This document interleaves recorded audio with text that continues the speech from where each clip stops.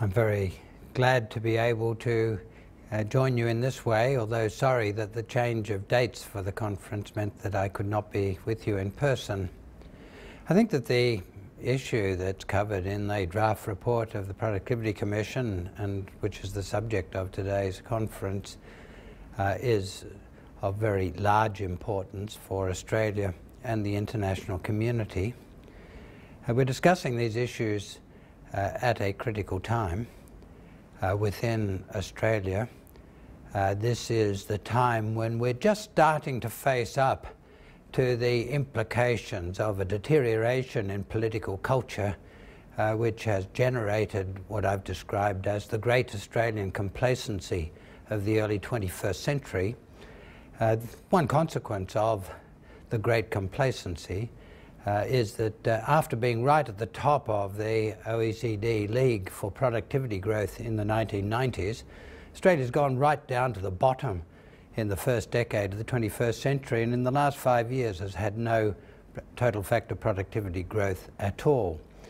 And in the international community, and especially in the Western Pacific region that means the most to us, a decade of rapid trade liberalisation and trade expansion from the mid-80s until the Asian financial crisis has given way to a period of problematic trade and the replacement of strong momentum for unilateral liberalisation and multilateral liberalisation by the growth of preferential trading areas, which has seriously disrupted that wholesome pattern of regional and global trade expansion.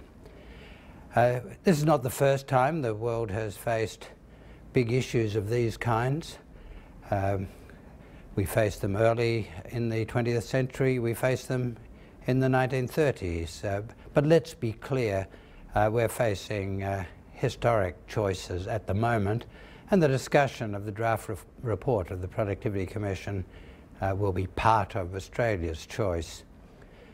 I think it's worthwhile going back into the history, and I like to go back to the big debate about preferential trade at the beginning of the 20th century, where a British Conservative Party, of which Winston Churchill was a member, was contemplating movement from open free trade to preferential trade, and a young and clear-headed and forceful young man called Winston Churchill warned the leader of his party, and I'll go back to Jenkins' biography of Churchill.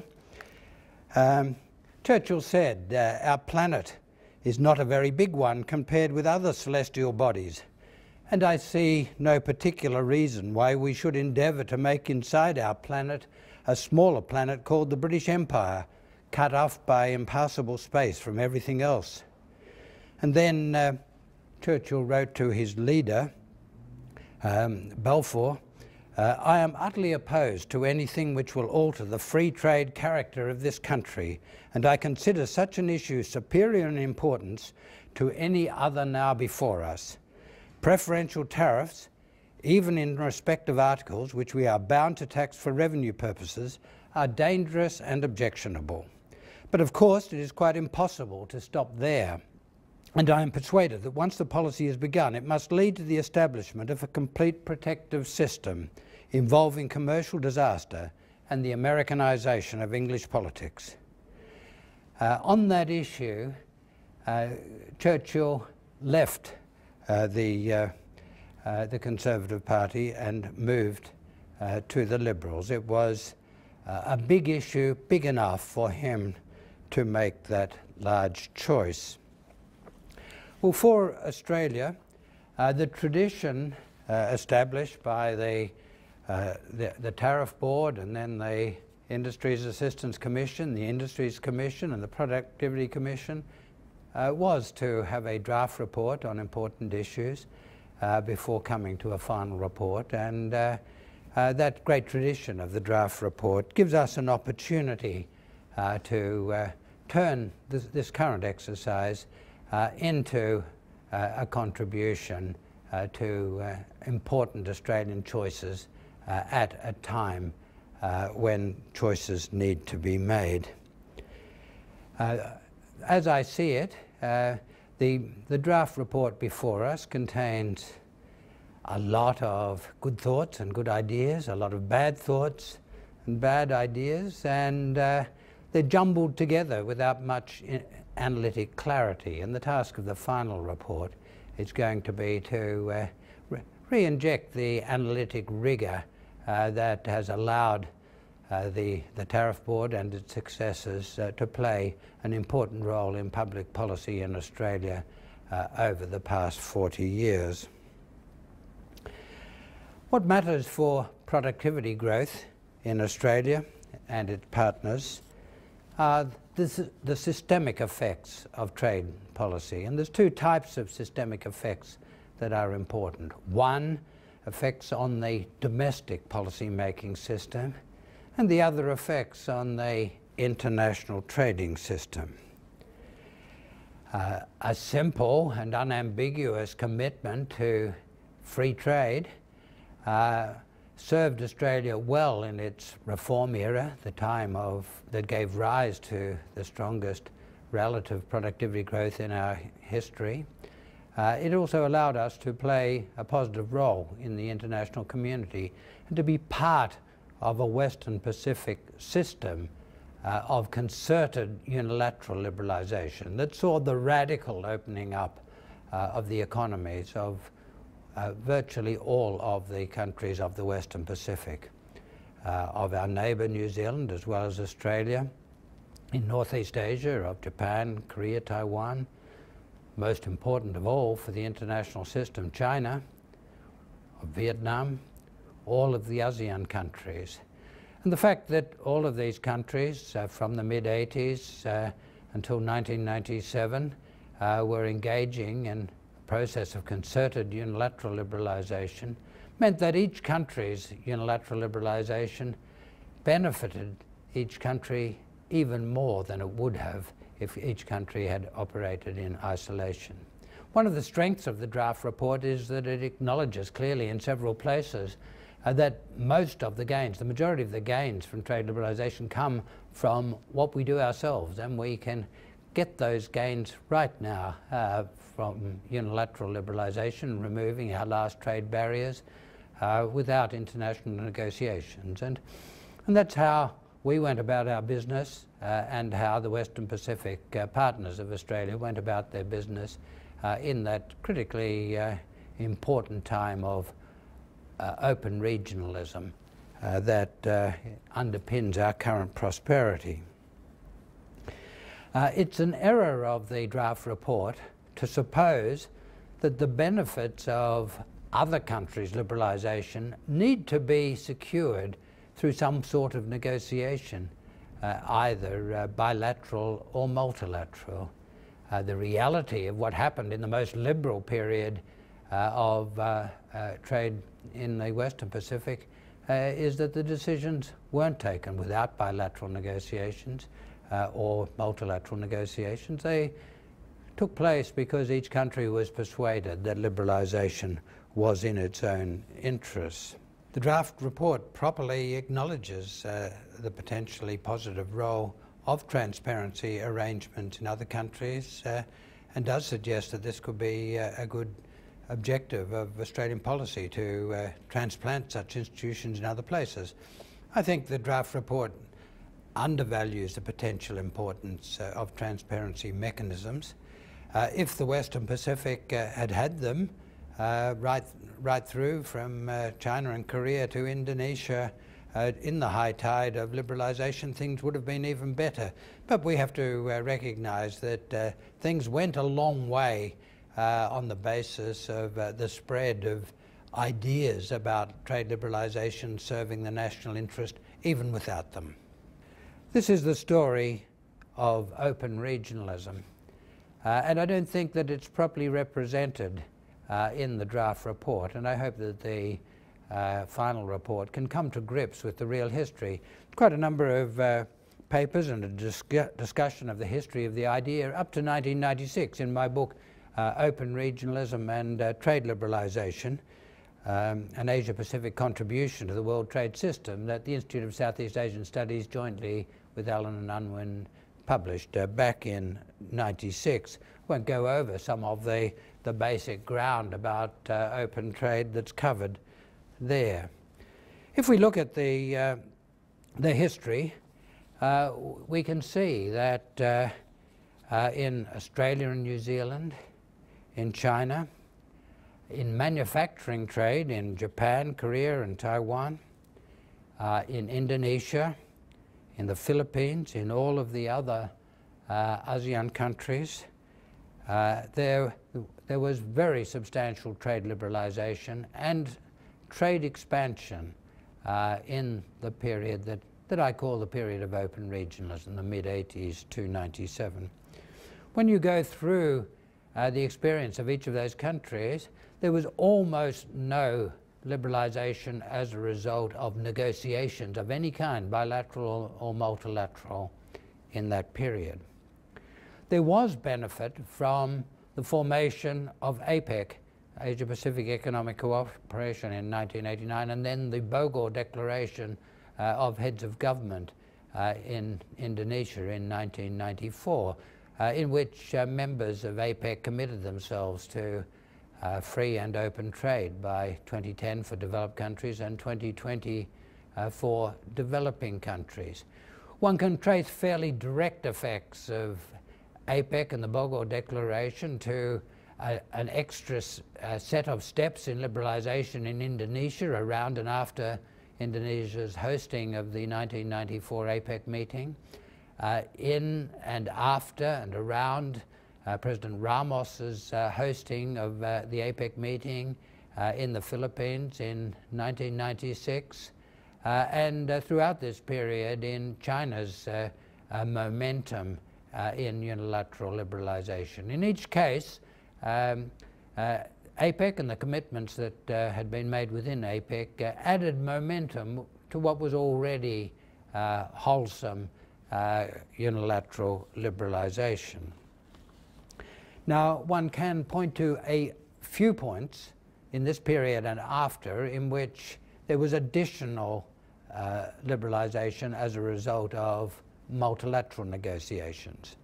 The liberalization of agriculture in Korea, Taiwan and Japan was significantly helped by the Uruguay round, and the commitments that China made on entry into the World Trade Organization, the commitments that China began to implement in 2001 and implemented over the next half dozen years, were substantial. They led to substantial expansion of services trade, manufacturers trade, agricultural trade after trade liberalization. One can say that in these particular cases, the multilateral negotiations helped. But the big theme was unilateral liberalization, supported by the knowledge that other countries in the region were adopting a similar pattern. This mattered enormously for Australia. If you're looking at who matters in international trade, well, other countries matter in proportion to what their trade would be in a world of free trade. And in a world of free trade, the Western Pacific economies from New Zealand up to Korea and northern China would amount to a large majority of Australian trade. By comparison, potential trade with the whole of the Americas is relatively small and matters much less. So the phenomenon of trade liberalization, trade expansion within the context of open regionalism in the Western Pacific region during that historic period was of great importance to Australia. There was some small gain in Australian trade liberalisation from the arrangements with New Zealand, which entered a new phase in 1983 with the new steps towards closer economic relations between Australia and New Zealand. That would count a bit on a a seismic meter of trade policy within Australia. The most important positive effect was undoubtedly the movement from a limited free trade agreement to closer economic relations between Australia and New Zealand through agreement in 1983. But in the whole scheme of things, that was relatively small compared with the value of Australia's unilateral decisions and the decisions of other Western Pacific partners. Moving forward to the 21st century, it's hard to see trade development or trade expansion, especially trade creation, associated with any of the bilateral FTAs showing up on a seismic meter of movements in Australian positive trade policy. Well, everything changed in the end of the 1990s, the early 21st century. First, there was the Asian financial crisis, which caused a loss of momentum in unilateral liberalization, concerted unilateral liberalization in the Western Pacific. That's natural. That's what happens during a financial crisis with deep recession. In the case of several of the Southeast Asian countries and Korea, a decline in output that can only be described as depression, with the decline in output in Indonesia being comparable to that in Germany in the Great Depression. The question was what was going to happen after growth had been restored in the Western Pacific economies after the Asian financial crisis. Well, we didn't see a restoration of trade liberalization and expansion along the lines of the period of open regionalism. We saw an alternative path taken, a path of preferential trade. If we go back historically, the first big step in this direction was announced in November 2000, immediately upon the election of the George W. Bush government in the United States, when the Australian government announced it would seek to negotiate a free trade agreement with the United States. The negotiation of that agreement took a number of years, but that announcement in November 2000 was a signal that Australia had changed. Now, one of the reactions to the announcement that we were seeking a free trade agreement with the United States was that there may be negative repercussions in our larger and potentially very much larger trading partners in the Western Pacific. And that led the government in response to say that we'll seek to negotiate free trade agreements in the Western Pacific as well. Well, for the countries of East Asia, that was a big change. Apart from the ASEAN arrangements, preferential trade was unimportant in East Asia, Northeast and Southeast Asia, until this time. And China, newly a member of the WTO, had been busy convincing its people and the world that multilateralism was the way to go. So when we sought to persuade China to embark on negotiations on preferential trade, we were asking them to make a big move. Well, we succeeded.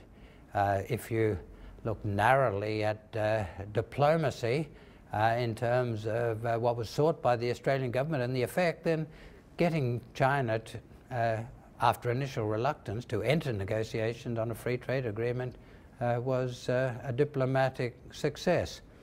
Now, once China had broken its commitment to multilateralism, it was open to negotiations with others, and both ASEAN and New Zealand slipped past us. In some ways they were less demanding, but also they were less threatening in agricultural trade. They were smaller agricultural economies than Australia, and so China found it easier to do a bilateral deal with them than with Australia. As a consequence, we're still seeking to negotiate a free trade agreement with China, and our important agricultural trade suffers very substantial discrimination against Australia in favour of New Zealand, very important for dairy products, meat, some other products, and Southeast Asia, very important for oilseeds, where palm oil competes with our own canola, and where we're competitors in sugar markets.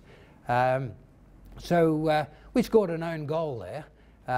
We set China on a discriminatory trading path. We're still negotiating, and potentially two of our most important competitors are being favoured over us as a result of the initiative that we took. Now, I don't pretend that that does not create some case for us taking action. The main case for our doing something in the Western Pacific of a preferential kind has to be built around the fact that we cannot tenably discriminate forever in favour of the United States against much more important trading partners in the Western Pacific. And the case for pursuing with vigour a free trade agreement with China depends crucially on the fact that now we are subject to discrimination in agricultural trade that can only be removed by unilateral or multilateral liberalisation by China or by ourselves entering a free trade agreement with them. But let's be clear-headed, let's be analytic about this. The case for considering preferential trade is a product of our own damaging earlier decisions to go down that path. To conclude, I'd like to go back to the big issues, the systemic effects with which I began. Let's look at some of the domestic policy systemic effects and some of the international policy systemic effects that have been associated with the breakdown of commitment to free, open trade in the 21st century. At home, the movement to preferential trade was associated with a breakdown in commitment to the open, transparent processes that had supported unilateral trade liberalisation in Australia in the period of reform. The old system, and it had been crucial to the changes in Australian policy, had involved independent public assessments by the Tariff Board, then in the Industries Assistance Commission, Industries Commission, Productivity Commission, of the effects of trade liberalisation.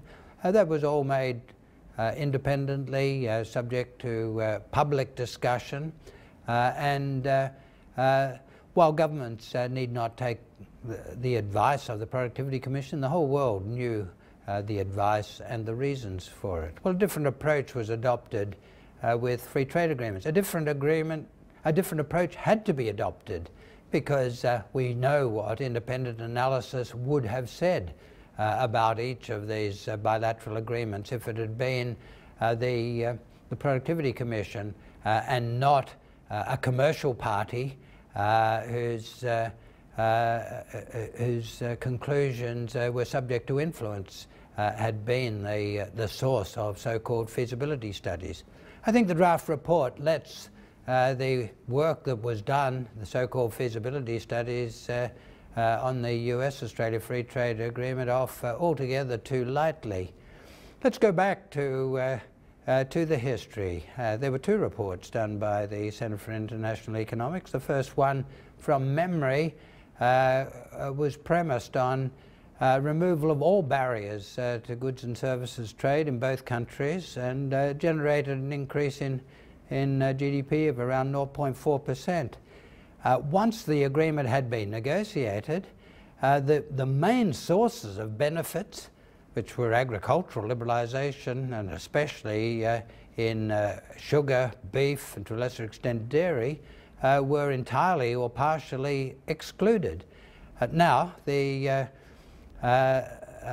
government had committed itself to having another study done on the actual effects of the agreement, and the study was to go before a Senate committee that was to look at the treaty. Well, the work was done, but the assumptions were changed. Suddenly, although most of the sources of the benefits of the original study had been removed by negotiations, the benefits turned out to be substantially larger. I know the discussion in Foreign Affairs when that became available. There was some questioning of the conclusions, but then the relevant Deputy Secretary said, but it's a good bottom line, and that was made public, and the rest of Australia was advised that the actual agreement was going to generate larger benefits than the original analysis had shown would be associated with complete free trade, complete removal of barriers on a bilateral basis. That was the beginning of what can straightforwardly be described as the corruption of the policy analysis and policy making process in Australia, and variations on that theme have been part of all of the discussions of free trade agreements since then. It's very important for the sake of the integrity of our policy making processes and for the outcomes that we get back to independent analysis, transparent analysis, that can be used as a basis of public education. And I think the conclusion of the final report of the Productivity Commission gives us a chance to do that. And then internationally, the processes were different, but the shift into preferential trade in the rest of the world as well as in Australia marked the end of the era of unilateral trade liberalisation, and also the end of the era of multilateral liberalisation. Now, the multilateral system may have run into trouble anyway, but there's no doubt that the dynamics of pervasive bilateral negotiations weakened support for real multilateral liberalisation. Much more important, it removed the basis, the political basis for continued momentum in unilateral liberalisation. The idea of strong gains being associated with unilateral liberalisation didn't die. It remained important in academic and some high policy discussion, but it ceased to be the driving force behind trade policy through our critically important Western Pacific region. Well, where do we go from here? I think we have to restore the Australian political culture of the era of reform and a strong, analytic, rigorously argued final report from the Productivity Commission can play an important role in that, just as the clear, analytically strong reports of the Tariff Board were so important to the Australian trade policy discussion a few decades ago. Internationally, one has to recognise that it's going to be a long haul. Australia's influence for the good on transparent analysis and unilateral liberalisation, of course, has been greatly weakened by our own example. But we could turn that to our advantage. It was noticed earlier on that Australia's far-reaching unilateral liberalisation had been associated with a big improvement in productivity performance. The 1990s put Australia at the top of the Productivity Growth League of the OECD. That was noticed and over time became part of a case for unilateral liberalisation in other countries. We can use the underperformance of Australia, the loss of momentum in productivity growth, to argue the contrary point, that the deterioration in our productivity culture, our political culture, the return to rent-seeking behaviour, the departure from independent, transparent analysis had the effects that economists and others would have predicted for it in ending the era of strong Australian productivity growth. So we can turn what's a very painful outcome for Australia into a virtue by showing the Australian case to be an example both of the positive benefits of a transparent process and unilateral liberalisation, and the negative effects of its absence. Once we have restored the role of the Productivity Commission and restored its analytic strength as well as its independent capacity, then it will be useful for us to argue the case for similar transparency institutions in other countries. At the height of Australia's superior productivity performance and at the height of the role of the Productivity Commission in trade policy, the Australian example was much discussed in a number of countries in our region. I know from personal experience it was much discussed in Indonesia and in China. We can get back to that period of positive influence on institutional development once we are doing better ourselves. Finally, what do we do about the niggling problem, but more than a niggling problem, of discrimination against us as a result of other countries' preferential trading areas in the Asia-Pacific? Well, the first thing I would do is to keep in mind the strong message from the draft report that most of the benefits from trade liberalisation for Australia still come from our own liberalisation. So let's get back to getting rid of the rest of our protection.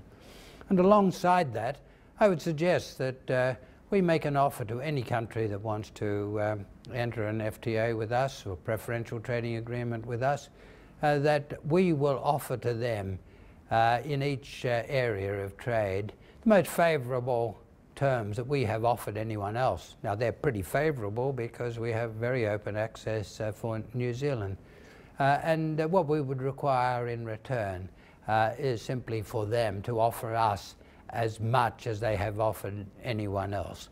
China offering us commodity by commodity, the most favoured nation treatment given to either New Zealand or ASEAN would remove the discrimination, which is a significant problem for us.